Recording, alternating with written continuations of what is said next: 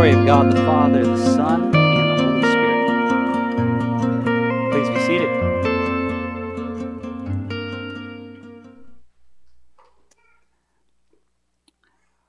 Well, I'm one of 5 kids in my family, and growing up on the younger end of 5 kids, having all those siblings, one of the best parts was that in my high school and college years, I went to a lot of weddings.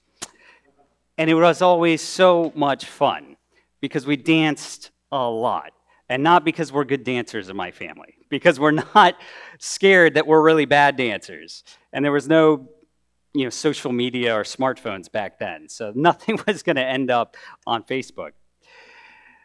Everyone we love gathered from all over the country together for a long weekend, food, great meals, lots of pinochle, beautiful wedding, great party. Those are some of my favorite memories in life. And those weddings and the marriages that began there have been hugely influential on my life. They've shaped the trajectory of my life and our family's life. My sisters all married great guys. My parents now have 14 grandchildren. So these were a huge part, like most families, of our shared memories and the trajectory that was set for our family for the rest of our life, into eternity, as it turns out. Well, what we find today is that God loves a good wedding party. Our Lord's first miracle is recorded at a wedding party. And this is not totally unexpected or arbitrary and random. The Bible opens with the creation of marriage with Adam and Eve. And the Bible ends with the marriage supper of the Lamb, with Jesus as the bridegroom and the new Israel. And in between those two bookends, we hear a whole lot about marriages in the Bible. God describes his own relationship with Israel as a marriage that begins with a ceremony of wedding vows on Mount Sinai. There's even a feast. Weddings are a big part of the Bible. They're a big part of how God reveals himself to us. It's like God saying, yes, weddings are fun, and they're huge celebrations, but they're not just fun. They're huge celebrations because they're the beginning of something major, something so good, something that will reorient the trajectory of your life. Not just for you, but for whole communities of people, right? Israel as a community, humanity as a community. There was a remake of It's a Wonderful Life, which is like a classic in my household. A number of years ago, it was like a modern kind of remake. With Nicolas Cage, which is not the same as Jimmy Stewart. But the idea was instead, what if all the good things hadn't happened, right? And one of those things, what if a lot of good things had happened that didn't happen in his life? And one of those good things was a marriage. What if instead of living on as a single guy into his 40s, what if he'd gotten married to the girl he'd been in love with in his 20s, right? And it reoriented his whole life into a different direction. Right? That's what God is saying biblical weddings do. They reorient the whole trajectory of our lives into eternity. In fact, the prophets in the Old Testament, Isaiah, in our reading today, Jeremiah, Hosea, talk about marriage and abundance of wine as symbols of what's going to happen when God comes back and fixes everything that's broken in the world. His redemption and his restoration are like the beginning of a marriage at a wedding party. They're like wine and food in abundance. And boy, do we see it in abundance today, right? We're getting to the end of a wedding party. Oh yeah, and we've got 180 gallons of wine in the back. Not just a little cup for cheers at the end of the toast for everyone. God fulfills his promise to Abraham that his people will bless the entire world with the blessing of heaven through his seed. And so it's very fitting. It makes a lot of sense that our Lord's first miracle provides abundance of wine at a Jewish wedding. And it's quite fitting that we read this reading today because we're at the beginning of Epiphany Tide, this season of Epiphany. The early church noticed that Jesus was not invited to this wedding after he had already done a bunch of miracles. Right? This is the beginning of his ministry. This is before anyone knew him. He wasn't famous. He's there because he's just one of everybody else in the crowd with his mother. In fact, some of the fathers thought maybe Jesus was invited kind of as the +1 guest with Mary. So Jesus is here. He's not famous yet. But what happens is he begins to reveal his glory at this wedding feast. And Epiphany, the season of Epiphany, is all about God's glory being revealed to the world. And that's what we see. A lot happens at this wedding feast, a lot we could talk all morning about, but verse 11, the last verse we read, says, this is the first of his signs that Jesus did at Cana in Galilee and manifested his glory. And his disciples believed in him. So what's the take home? Of all that happens this morning in this passage, the biggest thing is the glory of Jesus gets revealed a little bit. They see behind the veil of his humanity to his divinity and his power and his love and his plan to save the world. And his disciples believed. And how is Jesus' glory revealed? His glory is revealed at a party that's run out of wine. So it's a joyful glory that's being revealed. And his glory is revealed through helping the servants in the back room. So it's a humble glory that is revealed to us. And his glory is revealed in light of all the Old Testament prophets who promised that God was coming. So it's a divine glory that we get a glimpse of in this wedding. And we're told that this humble, this joyful, this divine glory led to people believing in him when they witnessed this miracle. And so that's what we're called to this morning too. Because guess what? We are disciples of Jesus. All of us here in this room. It's why we're here, to worship the living God this morning. And so when we witness this miracle through the scriptures, we come to believe because we are witnessing joyful, humble, but divine glory through this story.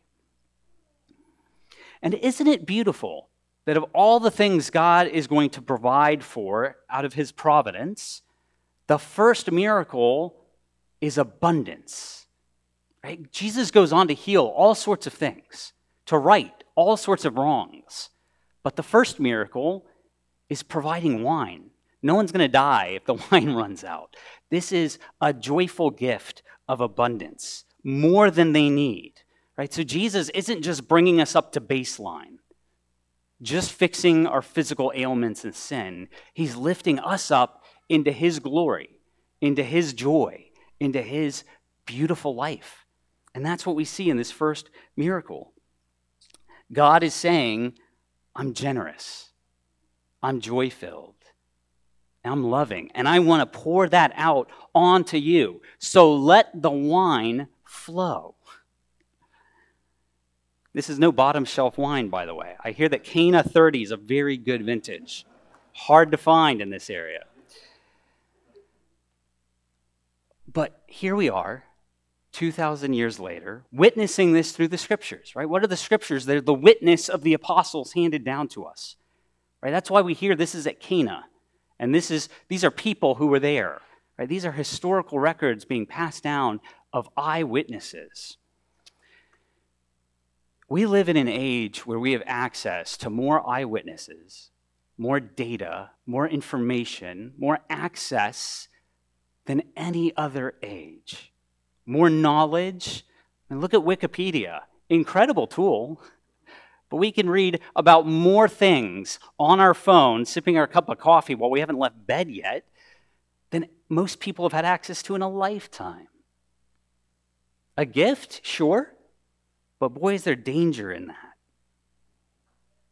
I think that we are at serious risk of forgetting or not being aware of God's hand behind things in the world today, God's hand in providing for our needs.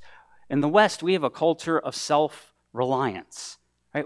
One of the major pieces of literature in our national history is called self-reliance. And in many ways, if we're too self-reliant, we forget our reliance on God. We start to think of God as, if we think of him at all, some distant person who showed up, kind of created everything, went back to heaven, wherever in the world that is, far, far away, and he'll come back one day. And in the meantime, we're kind of here taking care of things on our own. I think that is the way even a lot of Christians think about God. He's coming back. It's good news. He was here once. That's why we're all here. In the meantime, boy, we got to figure this out. I'm not sure we're doing so good. Instead of the deeply biblical thought that God is a loving Father who is here, who is present, constantly watching over us while we slumber, while we're awake, providing for his children at every moment. You see how that's a totally different way of thinking about God and thinking about our needs and our daily life, everything. I think a major hang-up for us in the West today is that we're just so successful. We're affluent, by and large. We're very progressed technologically, and I'm not criticizing these things. Those are all blessings. But they're blessings that we start to take a lot of credit for. We see our own accomplishments and we think, we don't need to ask a God to give us these things anymore. We can do these things for our own. We used to have to pray to heaven, but now we've got science. We've got industry. We've got ability. What's our need for God? Unless we're in crisis, which happens to be when a lot of us come back to faith, isn't it? But otherwise, we're okay. We can do things for ourselves. We're self-reliant. There's a state governor early in the pandemic. It doesn't matter who. It was not our own. And the numbers had been so high. Deaths had been so high. And they were finally ticking down. And everybody in the country was like breathing for the first time in months. And this governor kind of made headlines. He said, the number is down because we brought the number down. God didn't do that. Faith didn't do that. Well, here's the thing. I think a lot of Christians probably thought when they read that, well, yeah, we did bring the number down. We've done a lot. We have doctors, we have scientists, we've all been making sacrifices, we're wearing these masks, we've all made changes. So we did do that, didn't we? Well, here's the thing. This pits God and humanity against each other in competition, right? And one of us gets the credit. Either God gets the credit or we get the credit. So when we do things, and we do things, don't we?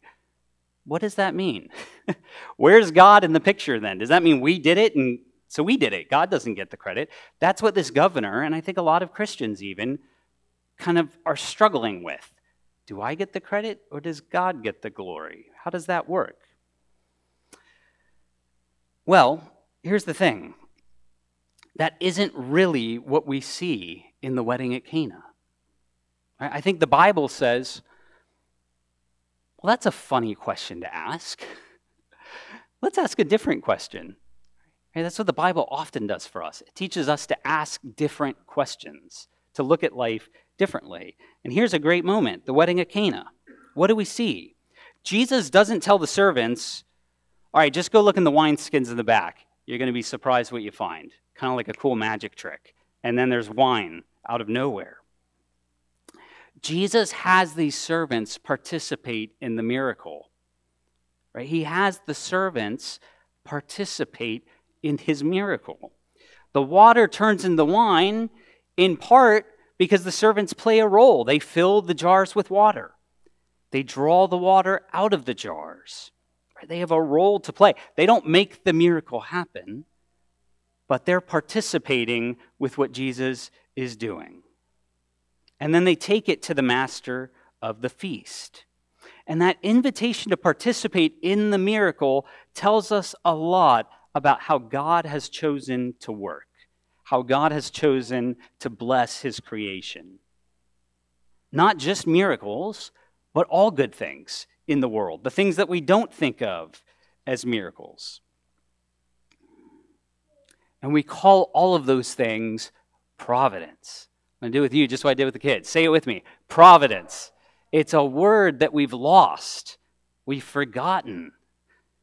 It's such an important word. It needs to come back into our vocabulary. So when something comes about through hard work on our part, yes, it is the fruit of our labor. Absolutely. And yes, it is providence from God. See how that eliminates the competition. It eliminates the question of, wait, which side of the scale gets points? That's not how the Bible works. Not how the Bible tells us God works. St. Thomas Aquinas, as often is the case, is very helpful here. He calls this first and second causes, right? And that may sound technical, but it's really, really super important. He says our work is the real cause of the fruit we receive. Our labor leads to fruit. But our labor is only possible because of God. Our ability to think, to reason, to have skills, our very life, the fact that we exist moment to moment is because of the first cause of God. And that means we're not in competition with God. All things happen from God's goodness. Just like the servants and their work at the wedding party in the back room, they did the work because of God. And because of the work, there was wine, and good wine, it turns out. And when we recognize that everything we do, all our hard work and the fruit we have, is still a blessing from God. Right? We can water the plant, but it's God who makes the plant grow. Otherwise, we'd just be watering rocks. Don't try it. It doesn't end well. When we recognize this, we're moved to gratitude. Right? Morning and evening prayer in the prayer book both end with a prayer called the General Thanksgiving. It's one of the greatest prayers in the Anglican tradition. It has some wonderful lines. Here are two really good ones. We bless you for our creation, preservation, and all the blessings of this life. So God didn't just create us. He's not just coming back to save us. He preserves us every second that we exist through all the blessings of this life. And so we bless God for that. And then we pray in this prayer, Lord, give us such an awareness of your mercy. Translation, don't let us ever take too much credit for the blessings in our life. Give us such an awareness of your mercy that with truly thankful hearts, we show forth your praise. Right? We start with blessing, we end with blessing, because we don't take credit for any of it at the end of the day, even when we're called to work really hard. I kind of think of God's role with us as a bonsai tree. I have a friend whose dad got really in the deep end of bonsai trees. I don't know if you've ever seen these. The little trees, some of them get to be like hundreds of years old. It's not one of those things you just put an ice cube in to water it once a month and let it be. Not a low maintenance plant. You've got to trim and prune and shape carefully, constantly, watching over it like a newborn child, right? That is how God nurtures us, constantly watching over us, constantly shaping us. And then that tree looks beautiful and lives sometimes for hundreds of years, something like eternal life, right? That's something far more what God's relationship is like than the factory worker who kind of made us and let us go on our way, right? And we come in for maintenance every quarter. Not a good way to live in relationship with God. A lot of things break down pretty quickly. And when we recognize that, God's care for us, his nurture for us, his blessing for us constantly, we're moved to this gratitude. Bless your name, Lord. We praise you. Don't let us ever forget that everything comes from your hand to us. Right? And we're moved to gratitude. And that way of looking at the world, like those biblical wedding parties, it changes the trajectory of our life. It changes the trajectory of the world. Because when our lives are different, the world changes because of the work we do, because of the work God is doing. Do you see how that chain works? We live differently because God opens our eyes and blesses us. And when we do that, we participate with God changing the world. And what a beautiful thing, we're not just bystanders. I mean, what a privilege that God says, come, I'm saving the world, which is, by the way, the biggest Hollywood industry right now, superheroes. Right? Apparently, people love this stuff. Guess what? I'm doing it. And I'm not just doing it, I want you to join me. I want you to participate with me in saving the world. Are you game? Come on. That's the invitation of the Bible. That's the invitation of the wedding of Cana to the disciples when they believe. I mean, this is an epic story. So my prayer for us as a community of Christians here as we go into Epiphany Tide is that the miracle of the wedding of Cana gives you hope and gives you gratitude. Hope and gratitude, because hope and gratitude reset the trajectory of our lives. Let's look at each of these briefly. First, I pray that this miracle gives you hope in seemingly impossible situations in the world. Right? Our nation, this weekend, every year, remembers a pastor, Dr. Martin Luther King Jr., and the work that he did. Why? Because he's an icon of the fight for hope, for racial justice, for equality, for reconciliation. Now, a lot of things have happened in the 50 years since he was murdered. A lot of things happened in the 100 years from the Civil War to his life. But pick up a newspaper. Right? Listen to your friends over conversation or coffee. There's surely a lot left needed on these issues. So racial justice and reconciliation remain prominent, serious issues that we're wrestling with as a nation, and certainly beyond us. This is not an American issue. It's a human issue throughout history, and that simply hasn't changed today. But Martin Luther King was not just a human voice changing society. Martin Luther King was a pastor who saw the heart of God in the Bible for oppressed people. And he saw the power of God to save the world in all its brokenness. And he saw the call for Christians like you and me to come together as brothers and sisters participating in God's work to save the world. That's very different from just human effort. We're joining God in what seems impossible. And when we need a miracle, right? Restoration, racial reconciliation, an end to violence and division. It's very easy to get discouraged and despair. It's also very easy to say, you know what, I'm tired, I'm done, it's never going to happen, we're just going to move on and act like it's not a thing, right? Despair and apathy are the easy choices.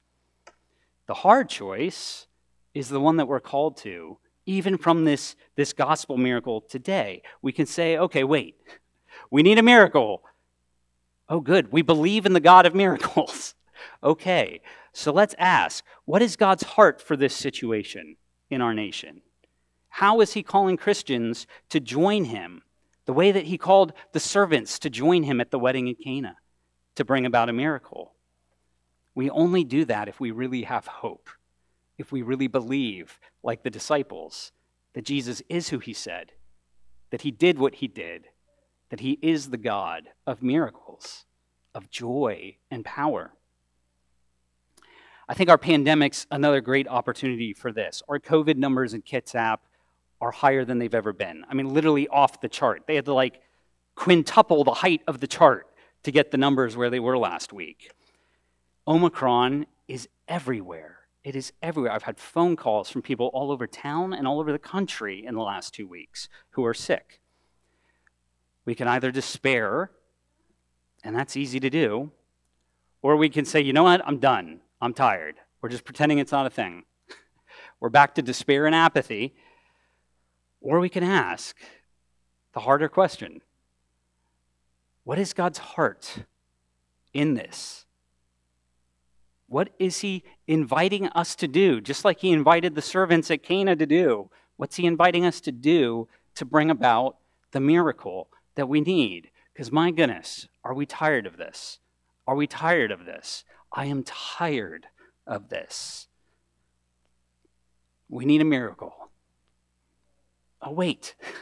Good. We believe in the God of miracles.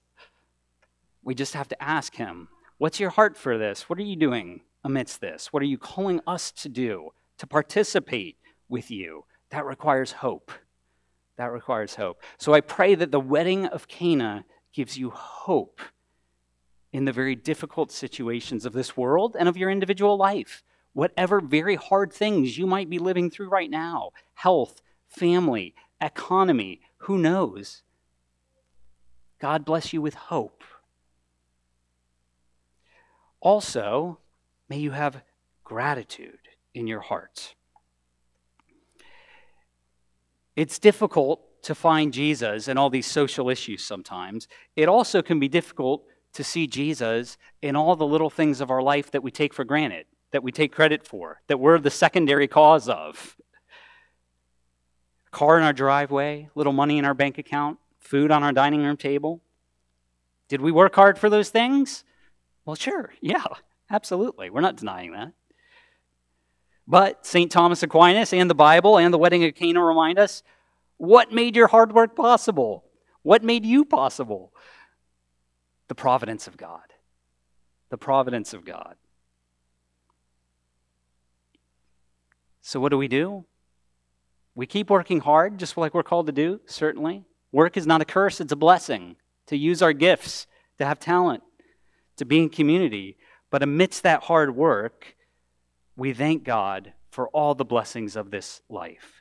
Because we recognize every little thing we have is God saying, hey, I love you. Hey, I care about you. Hey, I know your needs, and I want you to have this thing. What that means is God is revealing his glory to us, not just in the miracles, but even in the small things. And Epiphany is all about God revealing his glory to us.